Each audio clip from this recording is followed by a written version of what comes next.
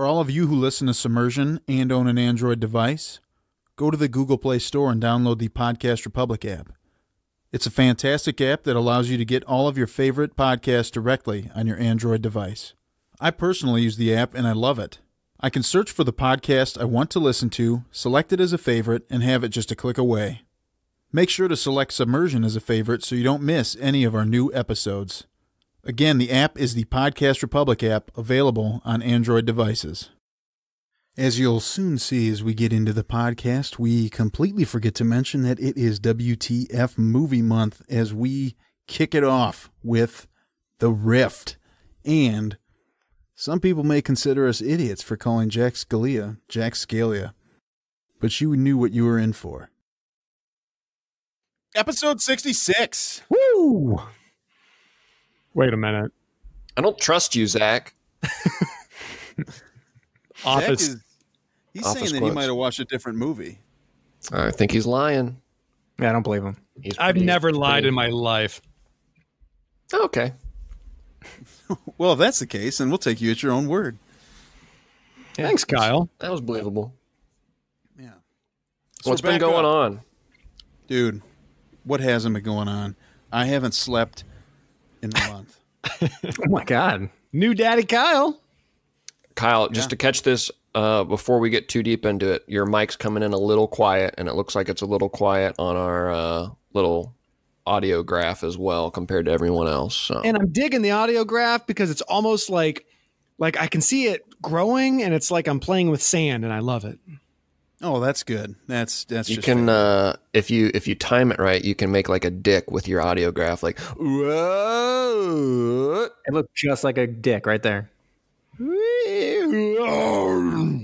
Like that?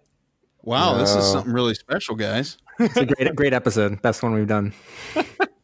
Yeah. Oh, I will say neither Zach's nor I did a very good one, but you can do it. We'll practice to do it after the show. What was that? You'll find out later. Sounded like Law and Order. Dive.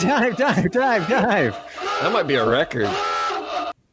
What began as an innocent conversation among friends would soon spiral out of control and later be referred to by future generations as the eighth wonder of the modern world. Mac East Second Floor Studios takes you on the journey of your lifetime as your captains, Alex the Mustard Man, the artist formerly known as Brom, Jamie the Brain, Kyle El Capitan, and Zach the Backbone present Submersion.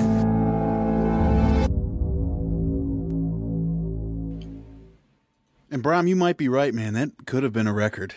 Okay, I absolutely loved listening to that while we're recording. That's fantastic. Yeah, it's super great. It's like we just stepped into 2019. This is fantastic. This is Zencastr.com. Shout out. This is an unpaid sponsorship. Dude, great job, Zencastr.com. That is awesome what's going on right now. It is pretty cool. It is. Nice. Oh, good. Good. Yeah, we got that back. Well, I'm just testing all my I'm playing with all my toys right now because this is crazy. I love it. Oh, well, yeah. You don't technically have those toys. You're still doing that on your phone. Unlike Kyle, who's hogging all of the administrator privileges over there with the soundboard built into Zencastr. Right. That's awesome. Yeah, as we keep talking like this, they better start throwing some money our way. They may not want to be a sponsor. We should probably have to. Yeah. We were making audiograph dicks like a minute ago. Right. Yeah, they're like, please quit saying our name over and over again. Zaccaster. Oh, there you go. Get your own. It's been a while, guys. I'm sorry. It's been kind of crazy for our listeners out there. I had my last month of school, so it was just, you know, end of the school year, right? Paperwork, meetings, students, crying. It's all that fun stuff. Were you crying? Yeah, I was crying, and I made a student cry. So there you go. That's cool. How'd you do that? Kick them in the shins? That's a story for a non-podcast. So that's for the special features behind the scenes of Submersion. That's for our Patreon only subscribs right there. Okay, you know, that's what that is. Zach After and Dark. Potential employers. Yeah. Good. Can't wait to hear They that. throw me a little change. I'll give them the inside scoop. Exactly. Oh, my word. So, Zach, it has been Yes. a while. Yes. What did we watch? So we watched the classic film Operation. Just kidding. 1990, The Rift. Oh, Also you a classic film. screwing with us, huh? I got you. There it is. Oh, there it is. Good. Wow. I really didn't. I didn't miss that one so much. You just got zacked. Zack dogged. That wasn't even a soundboard. What are you guys talking about? Nah. Yes, so we did watch the 1990 movie The Rift, starring the one and only, the sexy Jack Scalia, One and Very only. sexy. Ray Wise, and the always incredible R. Lee Ermey. Okay, I didn't know he was in this until he showed up, and I was just like, hot damn, this is fantastic. Yeah, it's funny they had such I mean, he's not super prominent, especially at this point, but he's like a known face from Full Metal Jacket and stuff like that. And then Ray easy. Wise is also kind of like a guy you see around in different things. So I'm surprised. It's because it's, I mean, spoiler alert, but it's a low budget film. Zach, did you watch this at one times? I watched this completely at one times because Amazon doesn't allow you to speed it up. But it was, I enjoyed it today. I'm excited for this because I didn't pay attention to that god-awful text chat we have that just keeps going. I ignore it most of the time, which is probably why I didn't realize we were on Zencastr until now. But I did go back though, because when I looked at the Google Drive, I'm like, now wait a minute, I already watched Operation Pacific, and I think I missed the episode. So I'm glad that I found the Rift chat that was going on with all the great quotes we have. So Well, at the end, you can give your official Operation Pacific review because nobody should have to watch that and stay silent. yeah, listeners, stick around because you can't wait to hear Zach's rating for that film. Zach goes on a rant for 45 minutes. Operation Pacific. Be a Patreon subscriber and you can listen to Zach After Dark. It's just Zach talking about some weird crackpot theories, making kids cry at work. Like, what is this?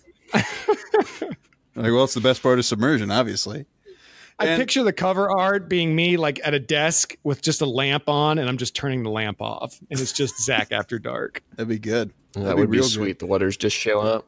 Yeah, that'd be awesome. And it's I can work only on that one, to get all that content, it's only $99.99 a week. So sign up. Whoa. I call that a deal. A lot of people would. All right. All right. Might need that siren again. Yeah. Oh, do it a second time. yeah. Do the whole intro again. All right. Now we're back. Now we're back in. Wait a minute. Can I cut in real quick? Yeah. Go ahead and why don't you cut in? I'm going to cut in because I'm still getting used to our wonderful Zencastr. I guess, is it the host or is it just the software, Kyle? What is it? This is just the software. Is it just the software, not a host? Great software. So I see the microphone. Obviously, I'd click that to mute myself, right? Yes. What about the hand? Well, is this high-fiving each other? No, that's like means you let's wanna cut say- in. Yeah. You working in a school, you should know this. Like, oh, I've got my hand raised. Yeah. Oh, Yes, Kyle and Zach. Kyle first. What do you have for us, Kyle? Right, I exactly. have I'd actually like to defer to Zach. Yeah, I saw he had his hand raised second, and I want to be take the Okay. higher ground, actually. All right, Zach. Can what I do go you to the have for us? bathroom? Can I go to the bathroom? I No. really, really need to go to the. Sounds like Okay, you I'm already good. went. We definitely need the siren. And speaking of sirens, that's a good transition, right? All right. Okay. All right.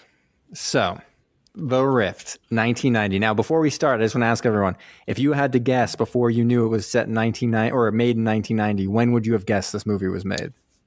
84. Yeah. I didn't think it was that bad for 90. It looked like kind of a cheap version of The Thing, and The Thing was around then, right? Yeah, I think it would have been in the Late- 80s sometime. Late 70s? Okay. Late 70s, is that right? I thought, let me look That's it up. what real quick I would for have us. guessed. I would have guessed late 70s because God. it felt to me like it had a little bit of a Jaws vibe. 82. It was a thing. Okay. Okay. I would have said probably mid I guess 80s. early 80s. All right. I just want to point that out because it was 1990. So like 3 years later, Jurassic Park was coming out, and like people were like, "Those are real dinosaurs on the movie screen," and then this like came out just a few years before that. And Good thing it came out before that. yeah, right. Well, then I have some trivia about what this director released later. The Abyss had already come out. Yes, The Abyss had come out. This kind of rode the wave of The Abyss. Oh, look at you with your Such a blockbuster hit. So, all right, shall we get into it? Let's do it. The timer is rolling. All right. So we open, and there's a couple of G-men, government men, for those not in the know, busting into an apartment, and they find a guy. He's totally shirtless, ripped, muscles glistening, drunk, passed out on his like hotel bed. Were and they they're like, glistening? "Wake up!" Or was he greasy? Well, both. So it's not mutually exclusive. Good. And so, anyways, this guy is our hero, Wick Hayes. And he's a submarine designer who basically rejected working with the Army on his, or Navy on his submarine because they were like totally fucking up his design.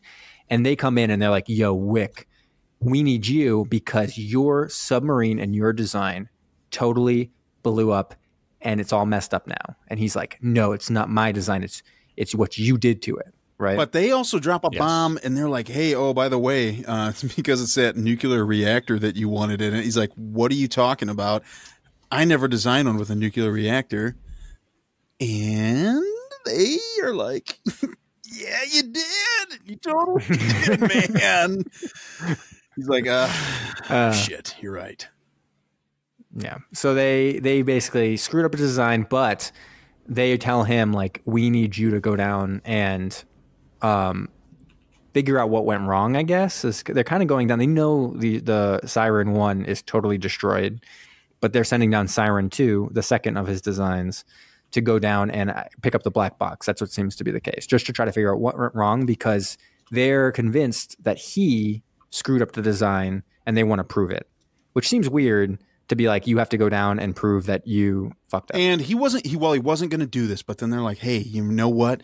You remember your buddy David, or what? I don't know what the hell his name was. He's on the Siren 1 and you got to go down there and save him." He's like, "Damn it." Which is weird because that never actually comes into play. Well, it can't come into play, as we'll find out later. Right, because David, I mean, you would have thought actually that would have been a good ploy in the end, that David was the final monster. That would have been good. That would have been pretty good. Here's our final boss. Well, it's to kill his friend. Yeah, it's to kill his friend. Final boss, literally, because this basically turns into a video game later. But John Wick Hayes. I was Parabellum. I had just watched John Wick, and then when they said Wick, I was like, "Wait, is that his last name? Please, please, please." Spoiler, it's not. So anyways, he gets onto the submarine and we get to meet the crew, and holy shit. It's been a while since I had a bunch of misfit submariners on my hands that I liked more than this group of guys and gals. Oh yeah. So immediately we get the comedic relief, Skeet talking to Anna, and Anna spots Wick on a television on some kind of camera outside the submarine, and a little conversation ensues. "Oh, who's this?" Unless I miss my guess, that's Wick Hayes, the whiz kid who invented this undersea playpen. Not bad looking, considering. Ah, Roger owes me 20. I bet him you had hormones lurking somewhere in that luscious bod. Skeets, if you ever grow up, let me be the first to know. Oh, Skeets. This guy, he is just doing So stuff bad. like that the whole movie. It's ridiculous. A little workplace harassment for us, but that's He was literally comedic relief. Yes. Like, that's it. Yeah. Oh God, I loved him so much. Oh, boy. Anyways, so then we transition over. Wick comes onto the boat, meets up with what was her name, Rivera or something. Well, anyway, and we find out it's his ex-wife, well, who is the ex-wife? the scientist. Nina or whatever the hell her name is. Yeah, but she doesn't meet the scientist until sorry. later. I blew it. Yeah. Well, anyways, the Rivera is just like the navigator or something, and she introduced him to everyone on the crew, and they have what is it, Coca-Cola and like Heineken's everywhere. Like it's weird product placement because I wouldn't think this movie would be able to get product placement, but there's product placement everywhere. But anyways, they want to hide all the beers before the captain comes along. And so they hide all the beers and the captain comes in and he's a real hard ass. And that's, what's his name? Arlie Ermey, the man, the myth, the Ermey. legend. And he comes in and he's all like, I own this boat. You don't own shit, Wick. I don't care what you designed. And basically they have a pretty rough relationship right from the go. And he introduces, hey, we also have a biologist on board. Guess who it is? Wick's ex-wife. Dun, dun. Yeah. So he's all like, fuck. And then she's all like, fuck. But you also know there's a little twinkle in their eyes because, oh boy, they're still. Oh, come on, dude. You could have really, when you kept saying fuck, you could be like, well, because they're going to fuck. But you didn't. I didn't. I felt like that would have been crude. You're right. Kyle. We're never mature crude. than that. We're never crass. Right. So there we go. Anyways, you guys want to see me make a dick out of the audiograph? Yeah, go ahead and do it. I would very much like that. Yes, please. And so then they head off and they start diving. Yellow submarine. And they've got it.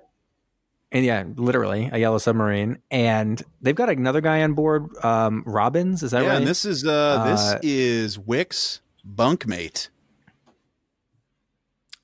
Is that because he was a new guy on board as well. He was real seasick. Yeah. He's real seasick, but he's going to be the guy who seems to be in charge of figuring out where things are. He's like the right-hand man of the captain. So instead of having Wick in charge, who like design the submarine, this guy instead is in charge of kind of doing all that stuff. And so they start diving, and almost immediately they're in trouble because it seems like the alignment's off, and they go into pretty deep depth about exactly what was going on. They're like 3 degrees off, and I'm also off. And Wick's kind of like, someone fucked up my submarine. And then they hit the wall and almost get destroyed, almost get killed. And everyone's like, Jesus, like, Wick, you totally boned us. And he's like angry at the captain. So the captain brings him into his cabin and is like, yo, I don't take guff from nobody. And he even banishes him from the control room in a pretty heated conversation. In the interest of crew morale, I'm placing the control room off limits to you until further notice. What about my checking the siren? Robbins is qualified. You can assist if necessary via ship's comms.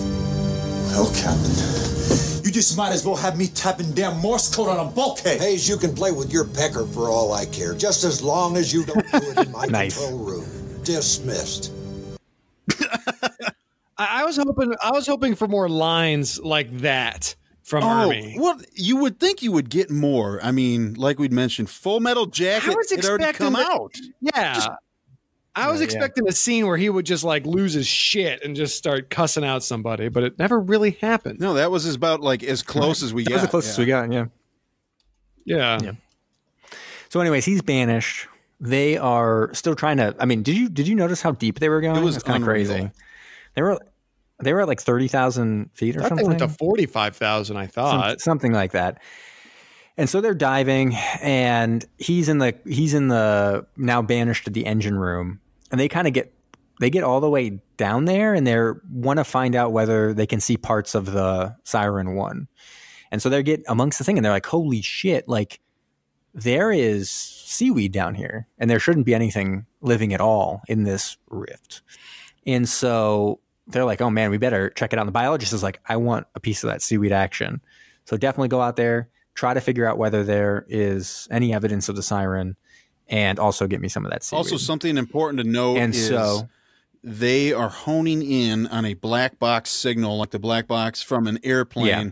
The submarine had one in it, and that's how they're able to determine where it went down. So they send out a very Swedish actor, Sven, who definitely was not kept pronouncing it Swin. It was pissing me off. One time they said the guy was Spanish, and then they kept saying like with the W, and then I was confused. I was like, wait, who would be named Swen? A Spanish guy pretending to be Swedish. Swin Smith, your next kid. Oh, good. And so they it's him and a French dude who are the two divers, and he gets to be the one who goes out. And so he's all psyched. He's like, fuck you. I'm heading out. I'm getting all the glory. I'm going to pick up some of this sweet ass seaweed. And so he swims out, and there's seaweed everywhere. He picks up a little bit, sends it back to the submarine. Cause he's like, this is crazy. The toxin levels are through the roof or whatever. And he sees like a crazy course, best special effects. And then we even get him a little, he gets a little freaked out during this. Yeah. Swin? Swin, goddammit, man, what's wrong? Swin. Swin? What the hell's happening? Swin. I'm okay. I'll explain to you later, sir. Swin, my man, you got a lot of white folks turning blue up in here. Got a lot of white folks turning blue. That's great. And so anyways, it seems fine for a second, but then we just see like a small clip of an octopus, and then he gets totally crushed to death. He should have been crushed to death because he's at like 30,000 feet below sea level. Well, that's what they explain, because they're like, what happened to him? And he's like, he must have got a hole in his suit, and at this depth, he would get crushed. But like, why did they even have, like, I didn't understand even the point of the octopus. No idea. I guess it was supposed to be giant, but they didn't have the technology or special effects to show it. So they showed a tentacle and then him dying. And that was it. It's symbolic, Jamie. Come on. Oh, man. You guys always watch it so much closer than I do. I never get this shit. Anyways, they're all devastated because Swen was their bestie of friends, and particularly the French guy. And he goes up to the bridge and goes up to the captain and is like, fuck you. Pretty much. Basically. More or less. But they don't have much time to mourn because all of a sudden on the sonar, something is rapidly approaching them and nobody knows what it is. Until it wraps its weird kind of tentacles around it. It's just kind of a big blob kind of with like an eye. Cuttlefish. And it kind of like, literally a cuttlefish because it wanted to cuddle up on top of that submarine. It was like just cuddling. And wanted to hug. It was kind of like the sea monster and street sharks. It really just wanted to bone. I thought it was love, not bone. So it's not his fault. They're synonymous. It's one and the same, Kyle. I don't know. Let me explain this to you. Okay. When a submarine and a sea monster love each other, there's a chance they will bone and make a baby. Zach, you are our sex ed sub instructor. That's true. That's what you teach, right? Yeah, you know, on the side for $99.99 an hour. Also, Zach After Dark, sex ed. You know what that means. Go on. Well, anyways, the sea monster wraps up the submarine and is basically like, I just want to cuddle you. And they're like, what are we going to do? We're going to get crushed. Like, not only are they already at like 40,000 feet, but now they're getting crushed. They got even more pressure. And they're like, we don't know what to do. We may as well die. And they all lay on the floor and they're like, we may as well die. And then who busts into the bridge but Wick? And he's like, get out of my way. And also, I think someone hit his head or something. So like, get out of my way. And he's like, we're going to electrocute this motherfucker. Straight out of 20,000 Leagues. Haven't you seen 20,000 Leagues Under the Sea? Like, get out of here. And so he's like, let's electrocute it. And they electrocuted a whole bunch and eventually it falls off. And they're like, yo, Wick, we love you. Basically. And the thing that he did to electrocute it was for some reason, the submarine has a cloaking device, which is the only time it was ever discussed. And they could overload it and shock the thing, whatever it was. And I wish we would have got to see more of that cloaking device, but maybe we short-circuited and that was all we got. Yeah, it doesn't seem like you'd really need a cloaking device. I wouldn't think so. Because you can go down to 30,000 feet under the ocean. Get away from pretty much what else is there? Except giant monsters. I was going to say, those giant monsters didn't seem to have any problem with that cloaking device until it was turned into an electrocutable thing or whatever. Yeah. Anyways. An EMP. So, Good. And so then they start to get the black box going again. And they're like, yo, it's not even down in this rift. It's in that tiny rift over there. And they are like, that looks too harsh. We can't go through it. And Skeet is like, seriously, let's just like go up to the surface and let other people deal with this bullshit. Like we told them where the black box is. We found it. We know it's destroyed. Like, why do we worry about this stuff? But they keep on pushing through, particularly Robbins. And that's kind of like a little hint.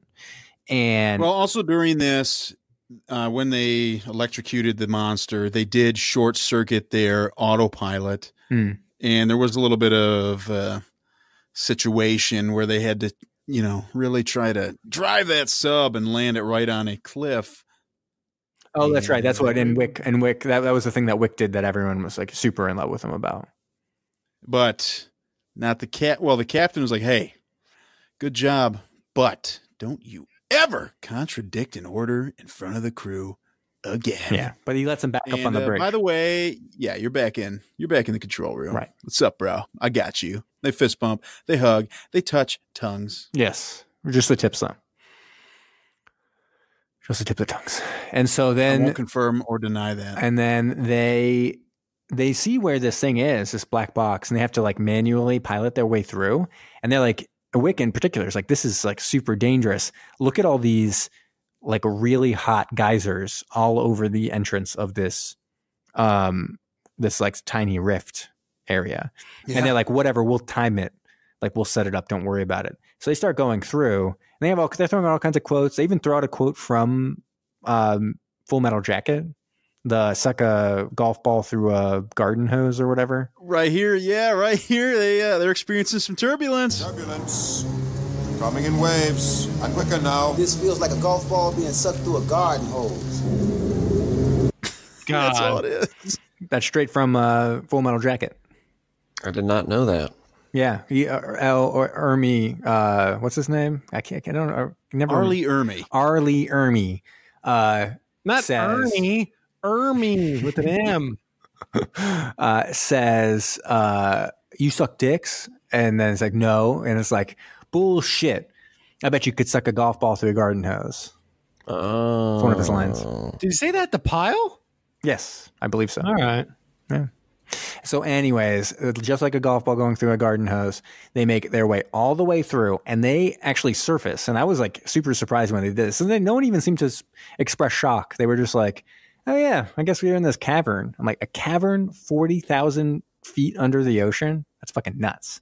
The pressure in there must be crazy. It's also like super toxic apparently because they decide to send out a group of people to a landing party.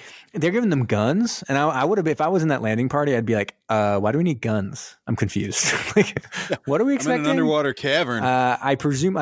Are you presuming there are things here? This is crazy. Like, come on. And if there's anything there, you're gonna hope it should be the survivors, and they're probably not gonna be looking to kill you. Yeah, and be like, hey, thanks, man. Thanks for helping me out. It's like two sides. No. It's either the survivors, you don't want to shoot them, or bacteria. Or something that isn't a problem for bullets. But no, they're like, we've got these special guns. They can fire underwater, which doesn't come into play. And I was like, that's nuts. Like, why would you have them with like future space guns? It's super weird. So anyways, they go off and they're like, come on, Robbins, tell us where to go. And so this is like really crazy stuff where they're just like being told where to go and it lasts a really long time. But eventually one of the groups is kind of like, what is that? Because there's like, they keep on seeing something in the walls. And then a monster pops out. Looks like kind of like a big worm or something. Kind of. It looked like a dragonfly and a worm. Kind of, yeah. Like a dragonfly face. Pretty giant. Yes. Giant dragonfly face. And it comes out and it, alien style, snaps on one of the guy's faces. And he's like super injured. And when they try to drag him back, he starts to have like, clearly the thing is like multiplying within him. So they blast his head open and it's like, he's dead. So don't worry about it. Smoked him. Yes. And then there are, they all decide to like scramble back. So they're shooting all these critters all over the place. They eventually find a small, like a little office, almost like a laboratory, which is nuts. But like this little laboratory where there's a skeleton in there. It's real spooky skeletons, like a horror film at this point where you're like, ooh, I'm spooked by that skeleton. And then they have like drives there, like little disk drives. And they grab those as well to try to figure out what the hell is going on because it's pretty crazy. And as they head back, another guy dies. The French diver dies, and they lose Rivera. She's kind of like lost in the caverns. But the three of the other landing party make it back. And as they're getting back to the submarine, one of them gets pulled into the water by a big like fish monster. So you're kind of getting like different flavors of different monsters. Mm-hmm. Some of them look like a mixture of fish and a monster. Another one looks like a dragonfly and a monster. Another one looks like a monster and a monster. That kind of stuff, you know?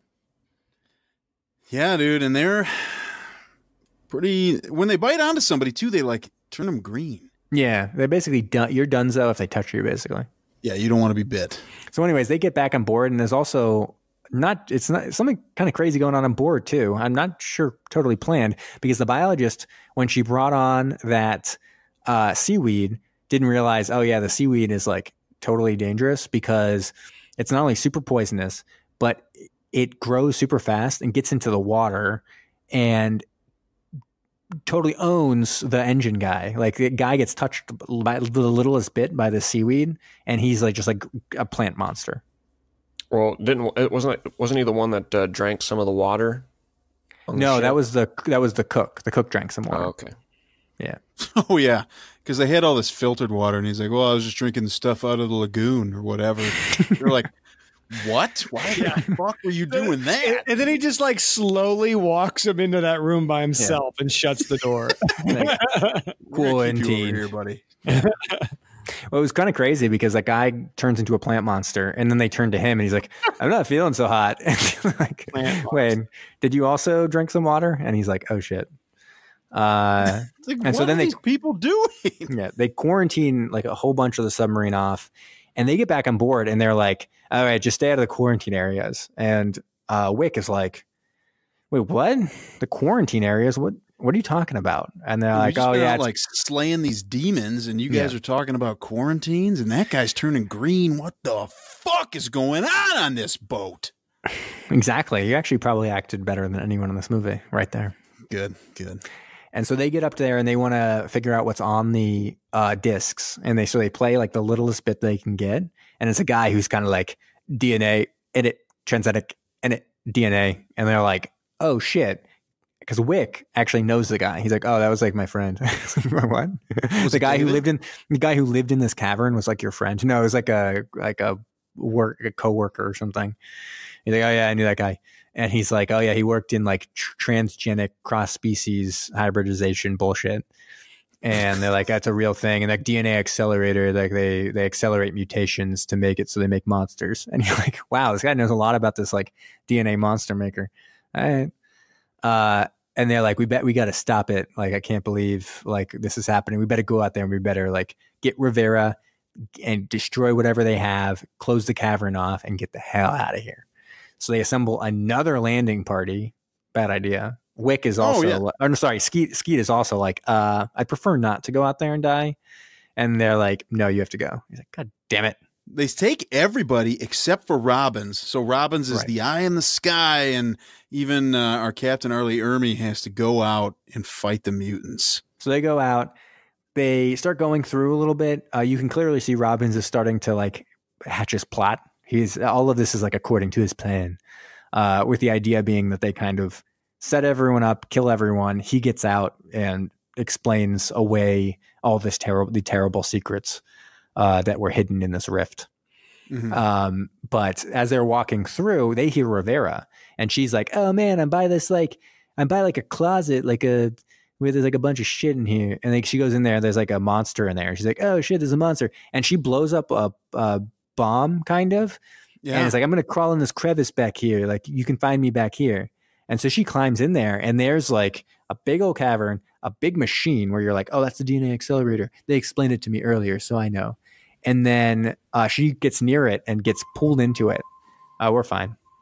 Gets pulled into it. Are we? And immediately I'm like, she is 100% becoming a monster, right? Everyone knew that. Everyone was like, for sure, monster. Yeah. She has to be the monster. Right. She's the final boss, kind of. And so anyways, they all get back there. They're like, oh, where should we go? They keep on killing monsters, all that stuff. They find the crevice. They're like, whoa, this cavern's crazy. And they get in there and they see embryos and they're all gross.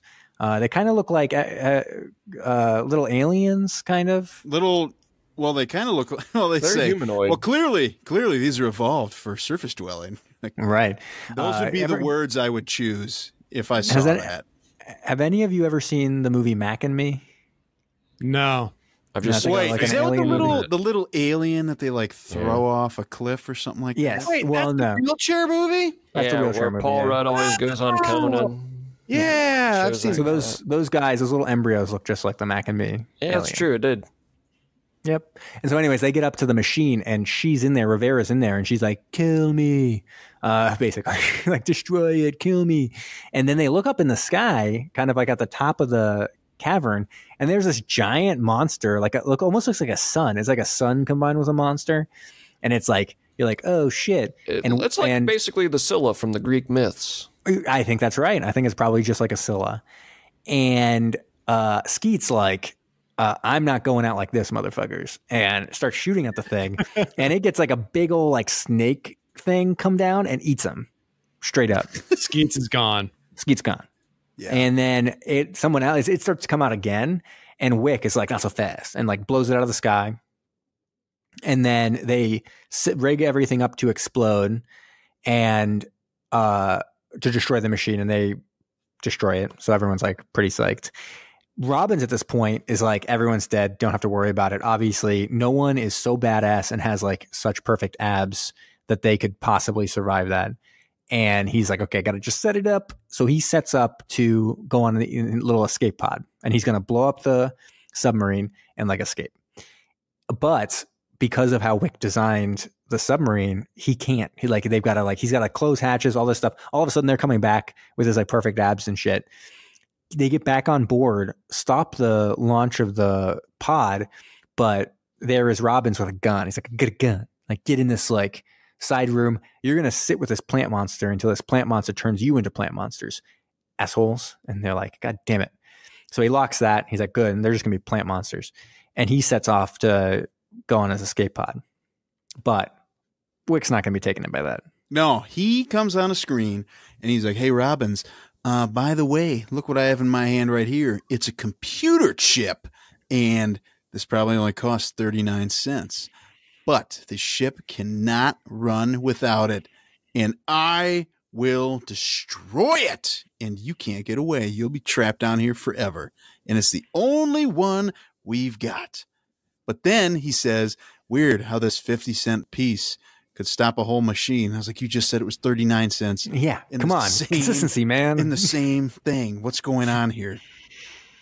So anyways, Robbins comes down. He's got a gun. And he's like, I got a gun. And he's like, okay, you guys don't try any funny business. And he goes in. He's looking through. You see all three people. You're like, 1, 2, 3. I count all three. Nothing tricky can be happening here because I see all three. 1, 2, 3.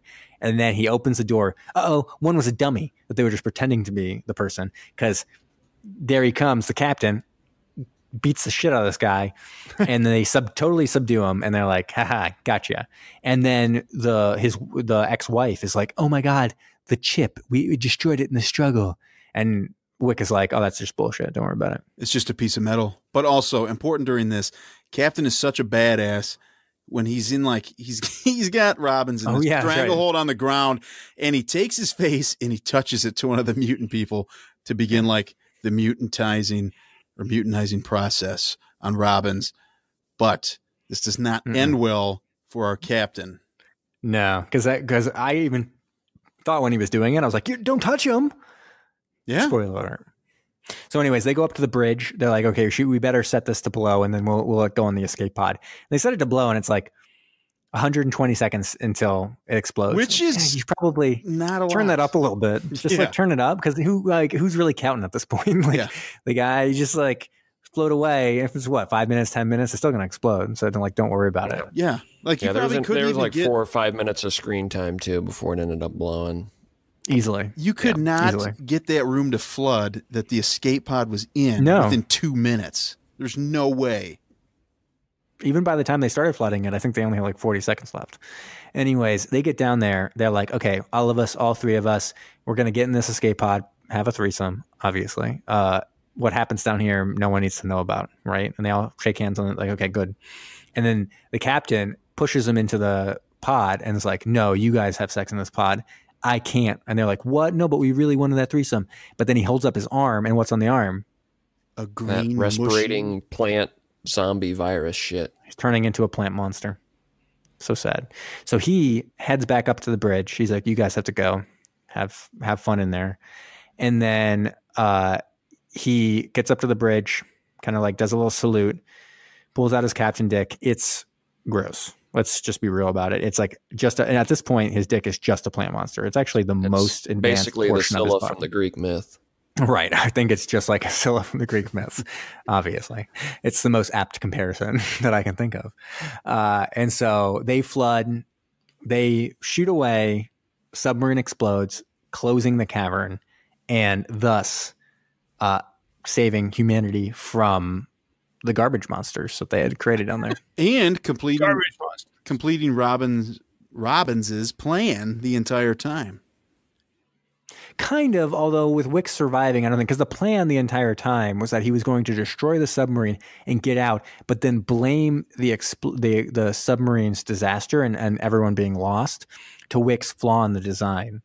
And in that way, they would kind of cover up not only this lab, it's been blown up, but also the two submarine disasters as being Wick's fault. So they'd be, okay, Wick's fault, and then the other thing no one knows about. Now, Wick's going to go up and be like, not my fault, Robin's fault.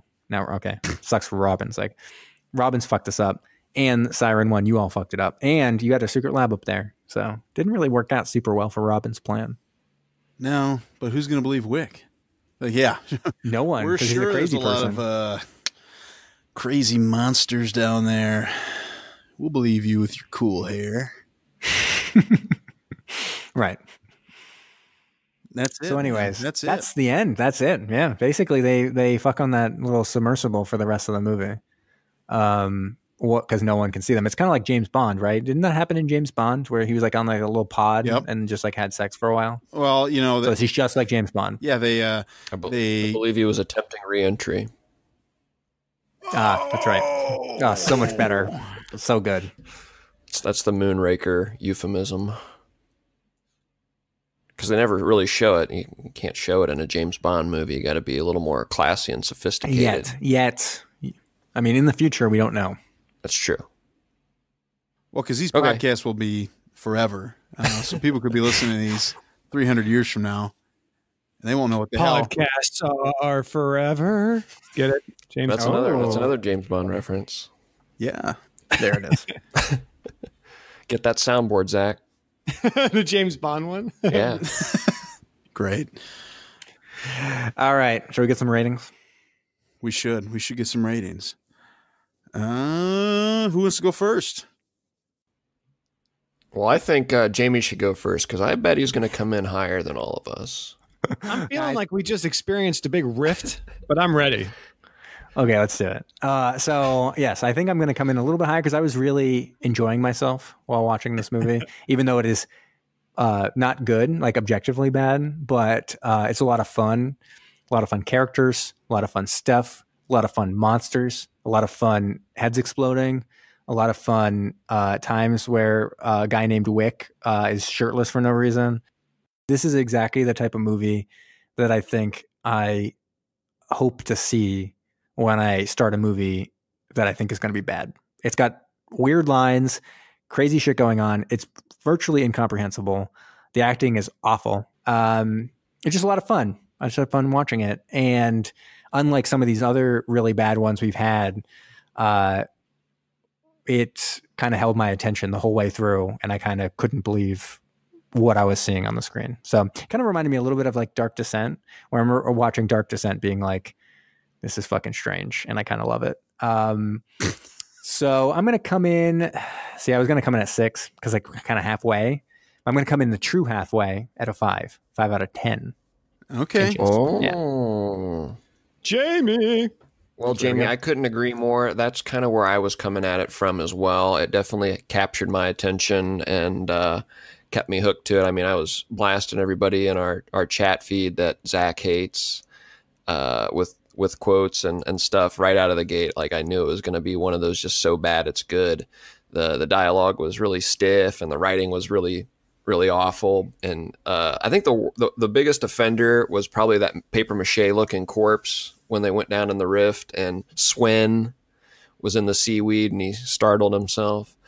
But other than that, actually, like the miniature work I thought was serviceable for the most part. And I thought the scientist corpse in the like the science lab, when it was just like he was leaning up against the wall and it was just like festering, and I thought that looked really good. And like all just like throughout like the respirating wounds, like I was kind of like breathing and everything. Some of the practical effects actually did look pretty good. And the final boss creature, you know, just all the different monsters and stuff. It was a fun watch, lots of action, funny one-liners, and just laughably bad to the point that I enjoyed it. And I'm going to give it a 6. All right. Zach, do you want to go or you want me to go next? Yeah, never mind.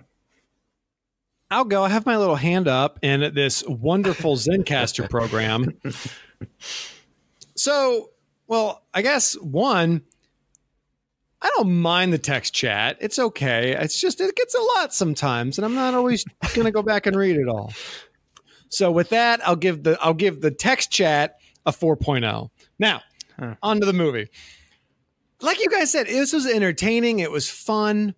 You know, it's production value wise. I mean, yeah, okay. It's no, you know, it's no Saving Private Ryan, but I don't think anybody expected that. And I thought it was funny. You know, the one-liners, Swin. What was the one guy's name? Skeet. You know, Skeets. He was great. There was the one guy that looked like Sean Connery. He was great. Yeah, that's the guy that I was talking about. That the corpse. I thought his corpse looked really good. Yeah, it could have been a bastard kid. Who knows? But you know, and at the end of the day, I enjoyed it. It was what, like 80 minutes, 90 minutes, something like that. Crazy, and I liked it. You guys want to guess what I'm going to give it? I'm going to say 6.9. Not quite a limpet, but an 8. Jamie? 5.5. Man, 6.5. Oh. Whoa. See, I'm on the bottom. Now I'm feeling bad. I feel like I should be up at a 6. Sorry, guys. Yeah. I mean, come on, Jamie. You guys have said a lot of what I felt about this movie because we have watched some movies that are just plain boring, and I just want them to end. And this one, like you said, Zach, I think when I popped it in, it's on Amazon Prime, whatever, when I started it, hour, 20 minutes, you know, short, sweet, not a lot of time to be just screwing around, wasting time. It was moving pretty quick, and I did think the effects were decent for what we were watching, especially the miniature work, like you'd mentioned, Brom, which is something that we didn't really talk about in the review, or the recap. The acting, not great. As we'd mentioned, not good. Would have liked to see more Ermey just cutting loose, going off. It was very subdued performance by him. And we've seen that, I guess, with some of these other actors in these movies. Like you think of Steel Sharks, you see a really calm, zen Gary Busey. We didn't get quite that subdued with Ermey, but we did get some. And Jamie, a lot of times I know you say, could we make this movie? There's no way. There's no way we could make this movie. It actually looks better. I agree with that. Yeah, it look even ours would look way worse. Actually, I don't know. It just looks pretty good. And I'm gonna have to come in and match you guys at a 6.25. Well, I hope Jamie's trivia is next. It is. So after producing Leviathan in 1989, so just the year before this, for about $30 million, Dino De Laurentiis, famous producer, he decided to, as an uncredited producer, finance this low budget version movie. So this was kind of the same movie done at a lower budget. He didn't actually get a producing credit. His daughter, I believe, did. So in the beginning, you said his name is Daniel De Laurentiis? Dino De Laurentiis. Oh, geez. Okay. Yeah. And so his daughter did act as a producer. So anyways, he hired David Coleman to rewrite a 250-page draft that was written by Colin Wilson. So apparently this had a 250-page script at one point. And it was written into English, but then translated into Italian for De Laurentiis and Spanish for the director, Juan Piquet Simon, who did not speak English. So. Wait, the director did not speak English, but he's got like Arlie Ermey and all these other American actors. That'd be he had a translator on set. Difficult. Apparently. Yeah. All right. So the original story was set in outer space. Yeah. Which may explain the guns, I think, probably. The tagline for this was, "You can't hold your breath and scream at the same time." That's a similar one we've had before. It really flows off the tongue. I'm gonna say it's great. Great tagline. It's like Steel Sharks, right? Yeah. Like 100 feet under, no one can hear you scream or whatever. Yeah. At about the 38-minute mark, the submarine is making its way through a tight passage, and the character Skeet says, "This feels like a golf ball being sucked through a garden hose," which is an actual line from Full Metal Jacket, said by R. Lee Ermey. Now, didn't he ad-lib all that type of stuff? Didn't they just let him I think go he did, off? yeah. Wait a minute. In Full Metal Jacket? Yeah. I believe so, yeah. Yeah, he absolutely did. And that, which was really, it's funny you even brought that up, because I was listening to a podcast the other day and they're talking about the director of that movie, who apparently that director of Full Metal Jacket's like a real not Stanley Kubrick, Stanley Kubrick. Yeah, like he like makes people do like hundreds of takes, and he's very restrictive. But for Ermey, he straight up was so impressed with him, they just let him do like whatever the hell he wanted. Like originally they got him to teach the actor they hired how to do that role. But when he did it better than the actor, they fired the actor and just gave him the role. No way. That's what they said on the podcast. Yeah. That's incredible. Yeah. I didn't realize this was Full Metal Jacket trivia night. No, it's season 5. So Jack Scalia was immediately cast in the lead after he met and spoke to Dino De Laurentiis in his office, which that's all the trivia says. So not sure what that means, but De Laurentiis took one look at him and said, "You're hired," apparently. It had an alternate title of Endless Descent. So it's kind of like the second in the Descent series. We had Dark Descent and now Endless Descent. That's pretty good. And then this film is often mentioned in the context of a large number of similarly themed films released at the same time. So what other actors from those films would have done well here? And this was one of my favorite to put together because I realized that these movies didn't have anyone we would recognize. So I have to describe them for you to help you out, I think. Thank you. So some of them you may recognize. So Daniel Stern. Did anyone recognize that name? No. So he's in Leviathan. He's one of the thieves in Home Alone. He's the thinner thief in Home Alone. Wait a minute. The thief? Marv? Yeah, Daniel Stern. Marv. There we go. Yeah. Oh my God. Okay. So Daniel Stern. Where would he do well here? Any role. I feel like he's good comic relief, right? Because he's kind of funny. So again, Skeet. He's like the new Skeet. I'm thinking Chris Tucker for Skeets. Oh, dude, that was exactly who I was thinking. He'd be so good for this. Yeah. Oh, but who would I want Marv as? Maybe Robbins? Maybe Wick. Just shirtless. Maybe Wick. Sure. What about Miguel Ferrer? Anyways, he's in Deep Star 6. So he was the smarmy bad guy in RoboCop. So think smarmy bad guy. Well, he's got to be our bad guy. Robbins, right? I'm making it very easy for you. Okay. What about Wayne Crawford? He's in The Evil Below. He played a character named Jake Speed once. So that's the entire description I'll give. He played a character named Jake Speed. Well, sounds like he should be Wick Speed. Probably, right? All right. What about Priscilla Barnes, Lords of the Deep? That's the movie she was in. She replaced Suzanne Summers on Three's Company. Oh, I watched Three's Company growing up. So there we go. Replacing Suzanne Summers.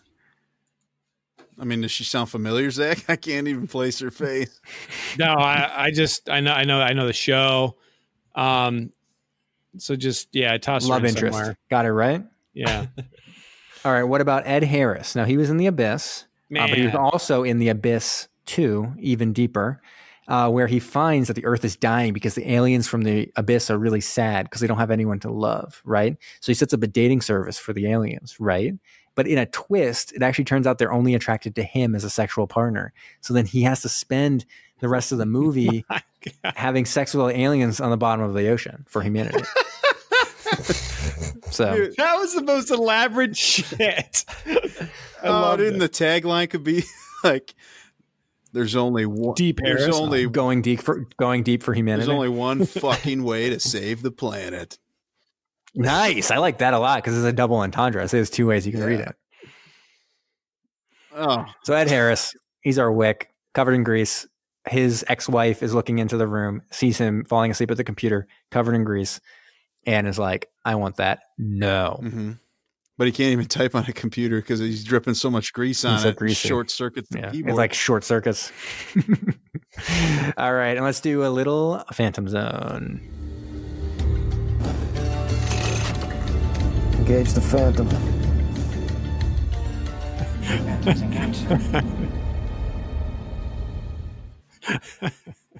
All right, so this one is very easy. The bad guy, Robbins, Ray Wise, he's a prominent character actor, but he was also the Secretary of State in X-Men First Class, which involves a submarine because Magneto lifts a submarine out of the water. And then it also has Jason Beggy from Phantom in that movie. So just one step from this movie. Nice. Well, two steps, I guess. This movie, X-Men First Class, Phantom. And then my algorithm also informed me that the director, Juan Piquer Simon, did direct another submarine film. It was called Manoa, the City of Gold, which apparently just reused all the submarine footage from this in that movie. And that movie was released in 1999. So like they use the same submarine footage from this in a movie released concurrently with The Matrix. Was that his last movie ever? I think that was, yeah. I believe he passed away after that. Or yeah, that's what I saw too. Okay. Yeah. That's nuts to use, 10-year-old footage. I wouldn't even be surprised if it turned out that this footage was from a different movie as well, that they just kept on reusing the footage. But you got to do what you got to do, right? I think he literally was. He was hustling. Good enough. All right. That's it. It's all mine. Well, I like to talk about Ed Harris. I finished watching the first season of Westworld, and I loved him in it. So I couldn't get through the second season, though. Oh, I haven't started it yet. Yeah, he's definitely a great character on there, though. I really like the first season a lot. Well, now I'm skeptical about the second one. Sorry, so I didn't mean that sucks, Ben. Didn't mean to taint your view of it. Just watch more Chernobyl. I'll just watch it again. Yeah, Chernobyl, fantastic. So holy good. crap! I give it a 10. So good. Oh, easy, dude. Easy. Perfect score. Are these all HBO shows? Yeah. I've been living under a rock. Kyle, Chernobyl's phenomenal. It's so good. HBO's not TV. Oh, you're right. But it's HBO. Wait. The home box office. Say that again, Jamie. But HBO's not TV. Oh. I thought the X-Files theme song was coming in. Wait. Say it again, Jamie. I forgot what I said. But did you?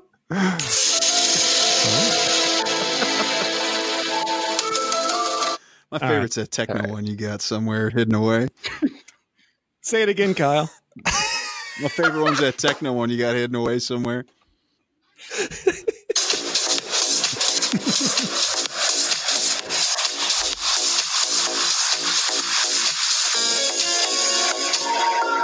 All right. Okay. All right. On that note, it's time. It's subs worldwide.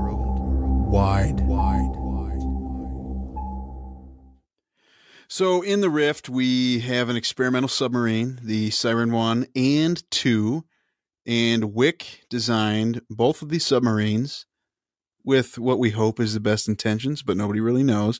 And the U.S. Navy wanted to make them super badass, so they decided to put nuclear reactors in them. So I thought, what other U.S. experimental submarines had nuclear reactors in them? And I was able to find one, the American submarine NR-1. It was put into service in 1969. All right. Yeah. And unfortunately left service in 2008. But it's a deep submergence vehicle that was used for research, oceanographic, geological, mapping, all that type of stuff. Could also install and maintain underwater equipment, and was also used for top secret retrieval of items off the ocean floor. Most of the stuff is classified. There have been a few things that have been declassified. One of the things it was looking for were parts after the Challenger explosion. And this is actually the smallest nuclear submarine that was ever put into operation. It's 147 feet, 8 inches long, has a beam of 12.5 feet, has one nuclear reactor and one turbo alternator. You think it'd go a little faster, but it only can travel on the surface at 4.5 knots, submerged 3.5. It has an endurance of 200, this is optimal, 210 man days. So, one man, 1 day. So if you had two people, 105 days, so on and so forth. So, although it said the absolute max could do was 330. It went down to a test depth of 3,000 feet. With it being so small, it had a small crew, 3 officers, 8 crewmen, and 2 scientists. So some of the special features on this, it had 3 portholes that you could see out of, had exterior lights, TV, and like a TV antenna and cameras. It had a claw. It also had a interchangeable arm that could be fitted with different tools. It had a work basket that the claw could drop things into. Something that kind of would suck if you're on this boat for like a month is it had no kitchen and no bathing facility. Ooh. So I saw that from what I was reading, they said that you'd have to every week or something, they'd have to take baths in buckets or something like that. Oh. Yeah. And down. Yeah. Due to its small size, actually, Captain Allison J. Holyfield said that everyone got sick because you could just feel the ocean pushing and pulling the boat the whole time. And it said it was literally just only a matter of whether or if you were throwing up at that time or not. It was bound to happen. How long were they on there? A month? Yeah, you could be on there for a month with a full crew. Can you imagine that? Man. I mean, it's tight quarters, 100, less than 150 feet with 13 people. Whew. Yeah. Little tight. It was also super slow with those speeds. So when it was going somewhere, it'd have to be towed by a mothership, and then it could go off and do its own thing. And something that I also found kind of funny was that for the longest time, the U.S. Navy denied the existence of it. And if there was a photo where it was in it, they would essentially Photoshop it out. Just thought it was kind of goofy. What were the years of this, Kyle? It was from 1969 to 2008. Gee. Yep. And now we can see it because I'm seeing online that it's a museum ship now. Well, it was scrapped and they've got pieces of it. So is that right? They just took pieces of it? From what I was reading, yeah, you can. I know it's a little less exciting, unless the one piece is where everyone bathes. Now that would be interesting. Ooh, yeah, just a bucket. It's just a bucket, like a Home Depot bucket. Jesus, and here it is. So that's all I got, man. Good job, Kyle. I agree. Great job. Great job. Good job. All right, Brom, you got anything for us? I do, but first, before we get into it, I've recently found out that if I mention my friend's dog, Kevin, like we have in the past, my friends tune into the podcast. So that's a free extra few views or listens, rather. So we mention Kevin. I can say, hey, we talked about Kevin in the podcast. Boom, free views. So shout out to work, guys. Let's make this work. What kind of dog is this, Kevin?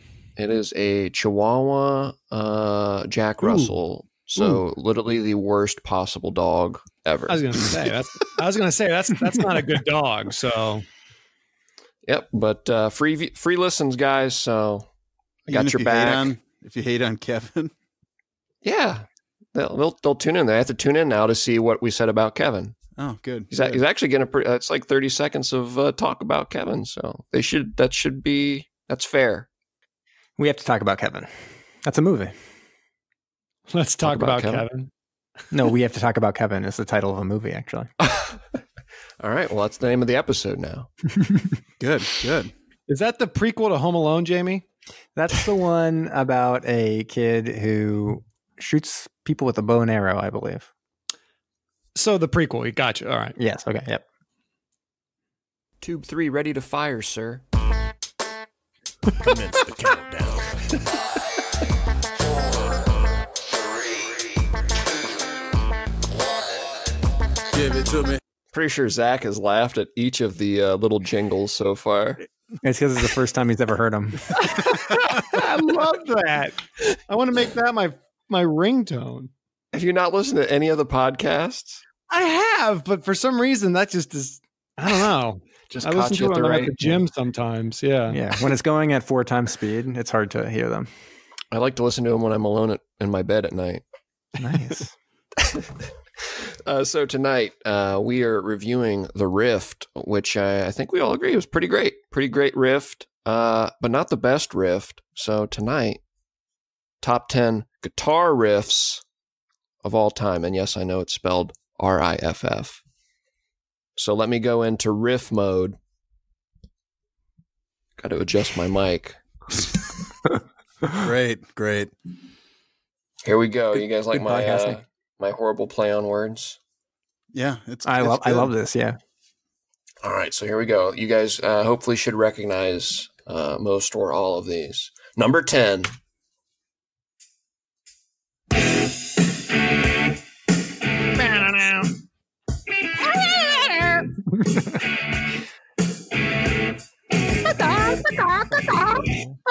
All right. Very nice. Cut it there so we don't have to pay any royalties. Good. Dude. That was of course AC/DC Back in Black. Oh, we're not guessing? Okay. I'll let you guess the rest of them. That one was a little pretty obvious, I guess we could say. This one we'll leave you to guess here. You should somebody should know this one.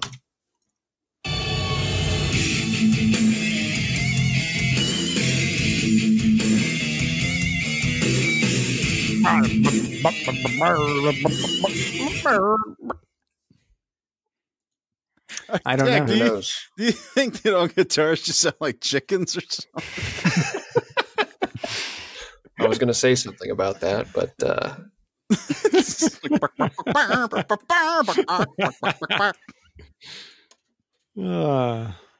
who knows it? I don't. Anybody? Kyle, do you? I don't either. I've heard that, but I can't place it. I'm going to just throw it out there. My guess is Metallica. That's a good guess. It's Pantera, Cemetery Gates. Had to throw that in there for my coworker who would probably just throw me out on the street if I didn't include some Dimebag Darrell in there. So that's a good one though. Number 8, getting off the metal trend here a little bit, little southern rock action.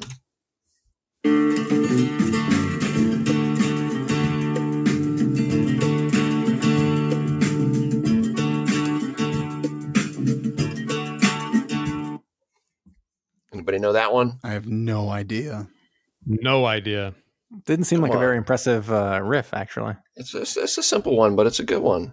It doesn't have to be complicated to be a good catchy riff. This is a very famous song. It's the Allman Brothers' Midnight Rider. Mm. Oh, I'm a midnight rider. That one? You'd recognize the rest of the song though if you were to hear it. Yeah, Zach, it's more like I'm the Midnight Rider. Coming up to get you. Yeah. Oh, now we're talking. All right, number 7.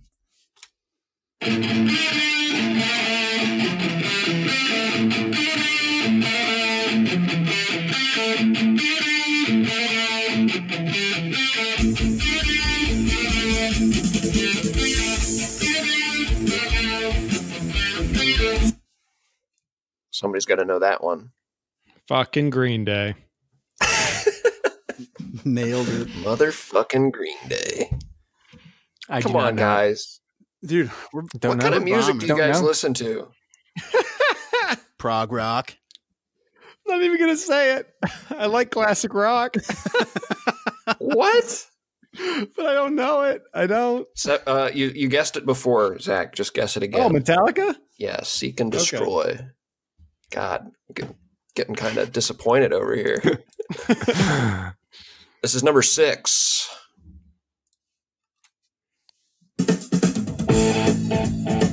Oh, yeah. Come on now. Yeah.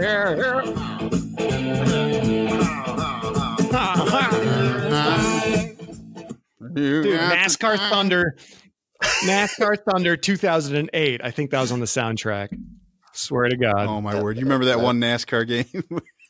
Dude, I remember a lot of NASCAR music. Those glitches that you're playing. Oh, the one in BG. Yeah, you'd start off, your car would be like 30 feet in the air, and then when it hit green, like it would just crash.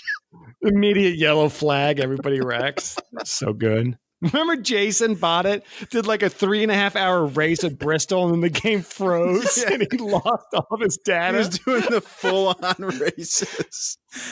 Oh my word. And that's like, what was it, like 500 laps or something, like crazy? Yeah, at Bristol. 500 laps. He got to like 470 and the game froze on him. Anybody know the actual name of the artist and song? No. I know the song band, but I don't know that. Yes, Kyle, thank you. LaGrange.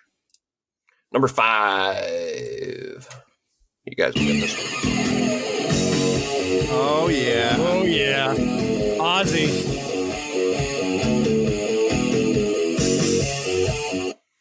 Of course, Ozzy, the name of the song. Crazy Train. Number 4. Getting into the really good stuff now. This was actually a really hard list to make. There's just so many good guitar riffs out there. Classic songs. Had to cut it down.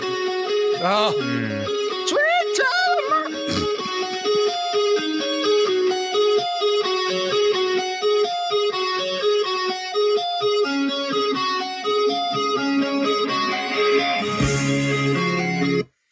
Zach somehow managed to sound like a chicken still. Yeah. Sweet Child of Mine by Guns N' Roses. Number 3.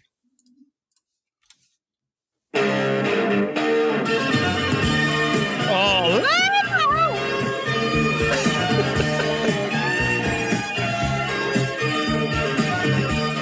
Zach's impressions are just spot on. Number 3, sounds like you knew it, Zach. Layla. By Line. Eric Clapton. There it is. There it is. There it is. Number 2.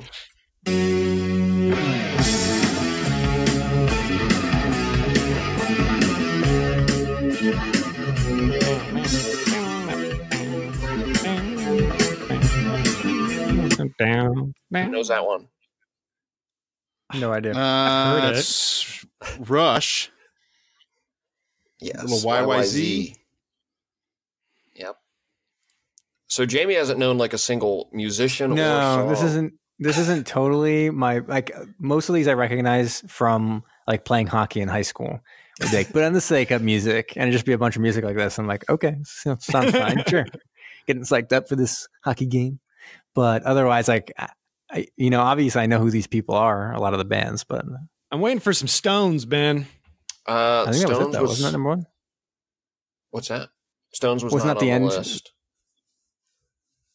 That's What? fucked. There's actually no Led Zeppelin either, but there was definitely some contenders there. Again, I had to cut it down from like 30.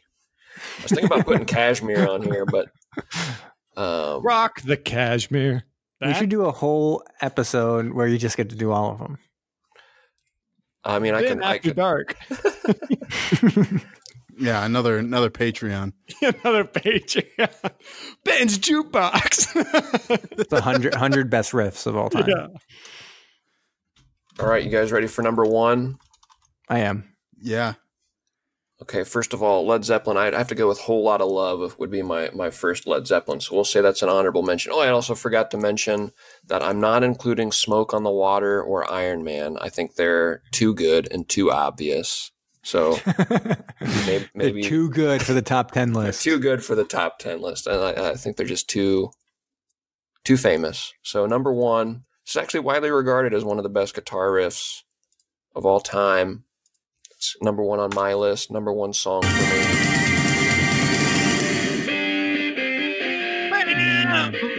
Weird Al Yankovic.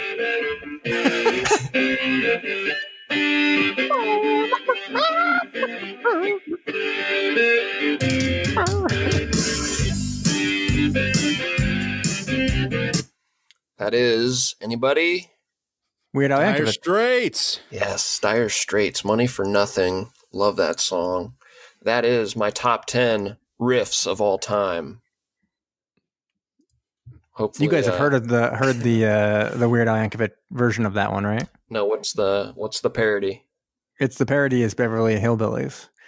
Beverly Hillbillies. It played the entire music video during his movie UHF. So I did know that. UHF's a hell of a movie. Right. So I did know that one, just not the correct song, the alternate song. Very nice. Well, great. Hopefully our listeners enjoyed a break from the submarine talk to listen to some really good music. I'm sure they're very happy. And I hope everyone goes and checks out Chernobyl because that show is the shit. Yeah. Stop listening to us right now and just go watch Chernobyl. You'll actually learn something. It ends strong too. The 5th episode was yesterday. I won't date it. Sorry. But man, it ends really strong, which was awesome because Game of Thrones left a very sour taste in my mouth. Ben, I literally said the same exact words to somebody today. I was doing a PD for the district, and I was just like, Game of Thrones still has a sour taste in my mouth. Yeah, this restored my faith in American cinema for sure. Yeah. Anybody else? Right. Anything? All right. Smash cut. Oh, don't we have? Whoa! Do we have one more thing? Of course. My favorite part of the episode. Zac Facts, it's Zac Facts. When you're going down, get some Zac Facts. When you're going down. Zach, once again, laughing at his own. None of this sounds familiar to me, man. And I've listened to episodes. The Simpsons one's like my favorite. This is crazy. The Simpsons one doesn't have a lot of these on there. Oh, well. It's a submersible pod. Let's get started. All right, so we are doing Zac Facts. We've got 4 facts for you today. Are you guys ready for the facts? I'm so fackin' ready. I mean, it's 10 o'clock Eastern time right now, so let's get going with fact number 1. In 1996, Scholastic Entertainment bought the rights to the Rift to turn this shit. Cut that. In 1996.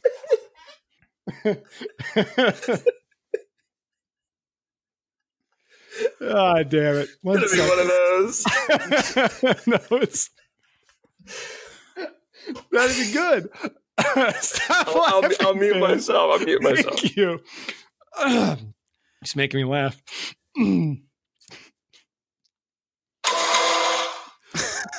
Zac Facts. Zac Fact. We got 4 facts for you. Number 1. In 1996, Scholastic Entertainment damn it, bought the rights to the Rift to turn this into a Magic School Bus episode with Ermey to reprise his voice. However, this episode was never released. Oh.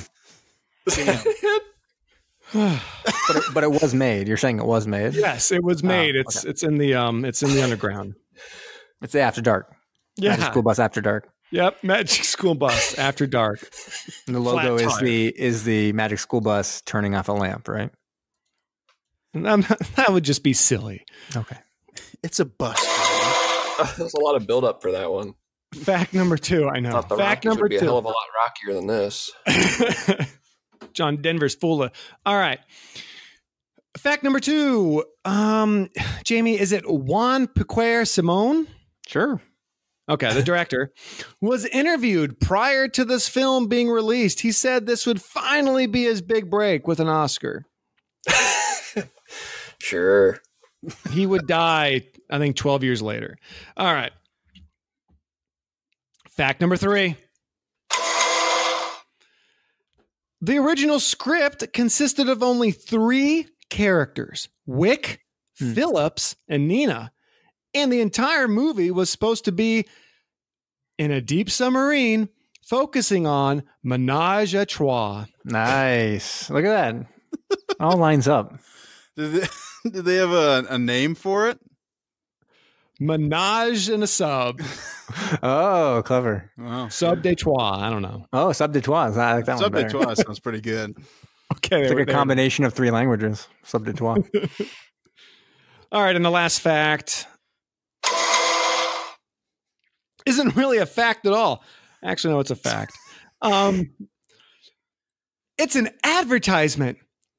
Still want more of the Rift? Well, wait no further. Join the original cast as they all reprise their roles in a hilarious sequel titled The Rift 2. Opens again as it opens to theaters this fall. Still want more? You'll never guess who makes a special appearance this time around. Who? You talked over it. I was asking who. All right, play it in 3. Hi, everybody. Oh, so it is Mickey Mouse.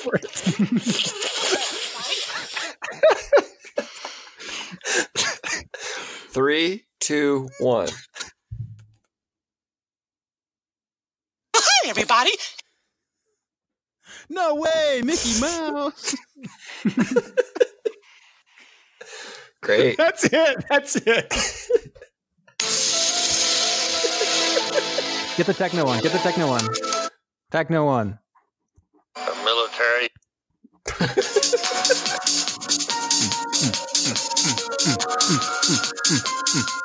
Okay, that's enough out of me. Jesus, somebody else take over. I think that's it. I think we got Oh, it. God.